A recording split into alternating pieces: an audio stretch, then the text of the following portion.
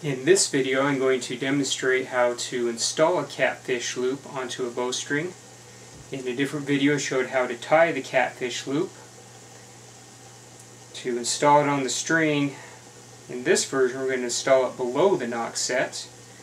And to begin with I'm going to put a little bit of bowstring wax on the loose loops and grind that in really well.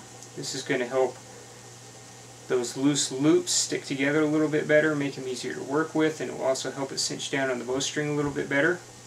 Once we've got the wax embedded in the loops, we're going to fold it in half and match those loose ends up into one big loop. Place the served end around the string and push it right through the loose loops, making sure to get all of them around it. Pull it through. So you get it through a little ways, you take a small screwdriver and put it through the loop. Pull it tight. Missed a little part of the loop there, get it cinched down.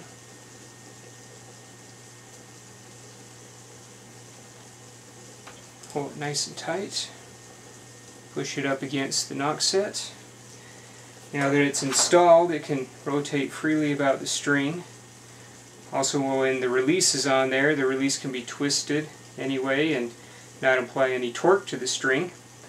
Last thing to do to finish this off is just to tie in a little bit of serving thread right here to prevent it from moving up and down, and it's ready to shoot.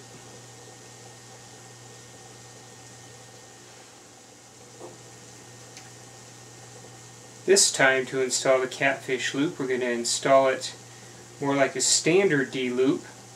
We're going to start the same way. Put a little bit of bowstring wax on the loose loops. Work that into it while lining up the loops at the same time.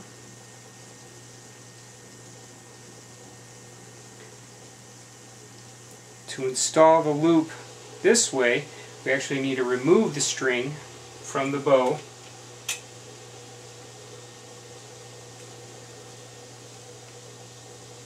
Squash down the bowstring loop just a little bit, make it easier to put through here.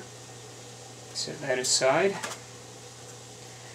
What I'm going to do with the catfish loop is take the loose ends, fold it back over the served end, like that, and grab it with some pliers.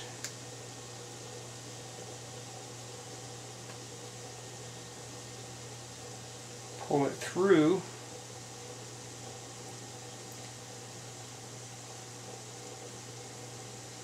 Now there's a new little hole that we created, and this is where the bowstring is going to go through. So place the bowstring through there. And then we're going to do the same thing with the other side.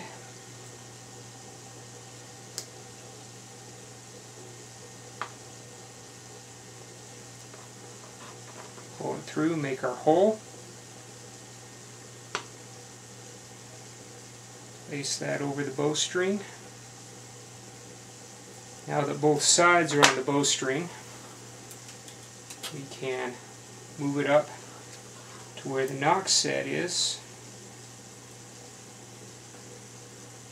Work it over the knock set.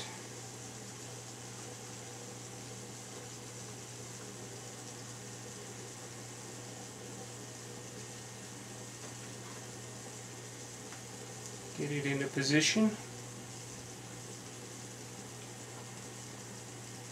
Move the loose strings down a little bit. Now what I'm going to do is put the bowstring back on the bow.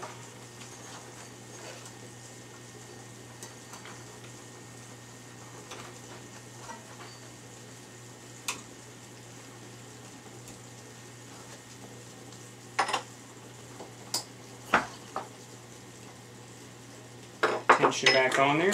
I can take pliers or a screwdriver or something.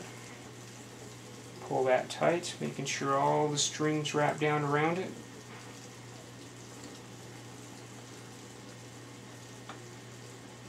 There we go.